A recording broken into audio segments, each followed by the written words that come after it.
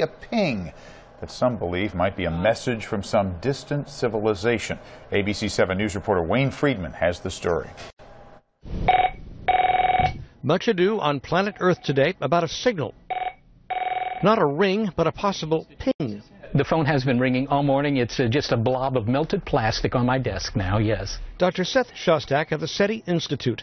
One look around his Mountain View office, it becomes clear that the man has finding E.T. on his mind. And now the rest of the world does too, after an unexplained blip that appeared on a Russian radio telescope a year ago last May. And they found a signal that, did this. It started off weak, became strong, and disappeared again. That's exactly the kind of thing you would expect from a signal coming not from the local airport, not from a telecommunication satellite, but from the sky. The signal appears to have come from a star just like our own sun and the constellation Hercules, 95 light years away. That's 500 trillion miles in cosmic terms, right next door.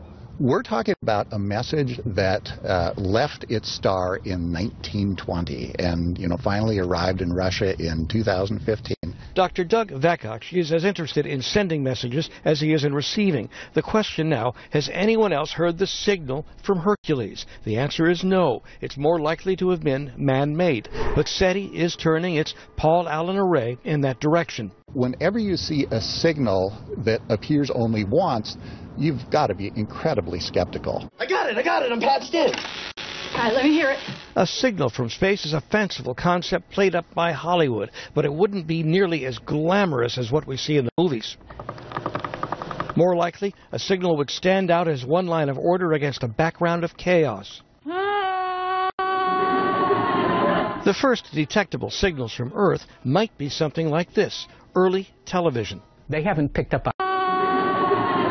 The first detectable signals from Earth might be something like this: early television. They haven't picked up I Love Lucy yet, and there certainly has not been enough time for them to have picked it up, decided they didn't like Fred Mertz's jokes, and sent back some criticism to us, because that would take another 95 years. So our signals are not there yet. Our signals are not there. They don't know we're here.